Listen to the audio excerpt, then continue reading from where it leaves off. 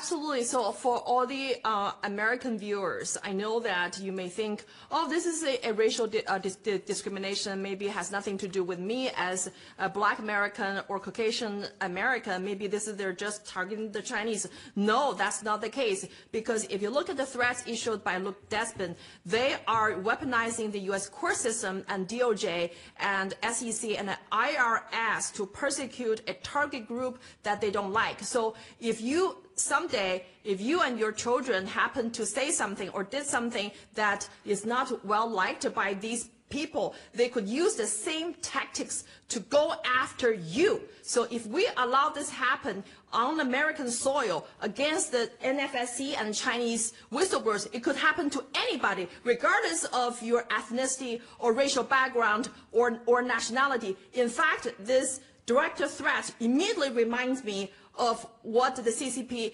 kleptocrats, treating the Chinese people. It says in communist China, there's no due process. There's no rule of law. Everything is the court is my personal property. I can ask the court to issue anything.